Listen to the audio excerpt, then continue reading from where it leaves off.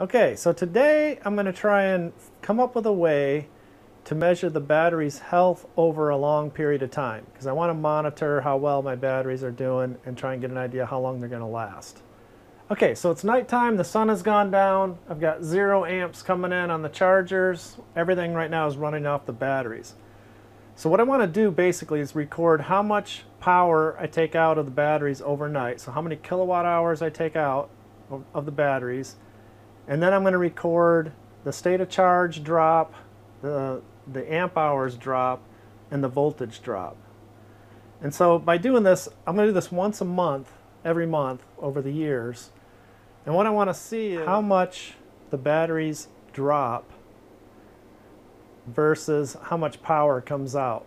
And what I would expect is over time that the batteries will drop more to get the same amount of kilowatt hours out as they become less capable. All right, so let's get started.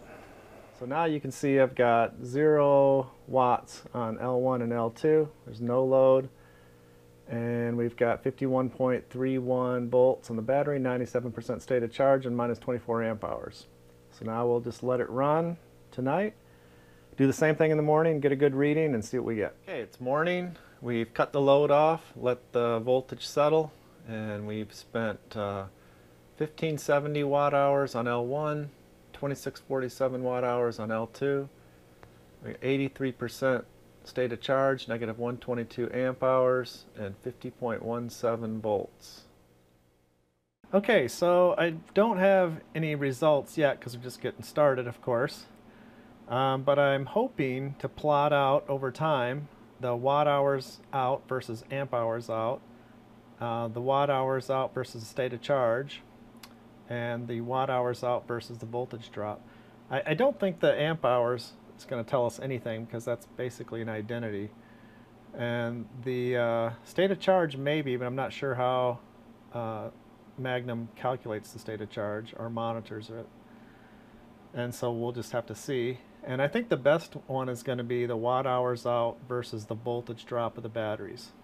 But we're just going to have to see.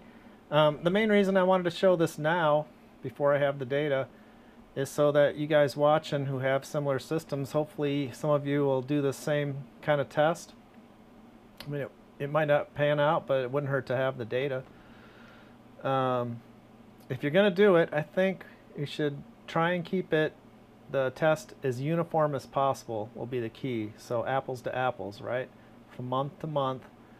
We're going to want to start with 100% charge every time. We're going to want to drain it the same amount every time. So if you're going to do 10 kilowatt hours out overnight, you kind of need to do the same thing month to month. I'd be careful about not using kilowatt hours. Use watt hours so you get a much better reading, more accurate. You need those decimal places. Don't have any load on the batteries when you're taking your voltage readings, and let them settle out for a few minutes at least. And just whatever else you can think of to try and keep the data as clean as possible. And then we'll get together down the road and compare notes. So thanks for watching. We'll see you in the next one.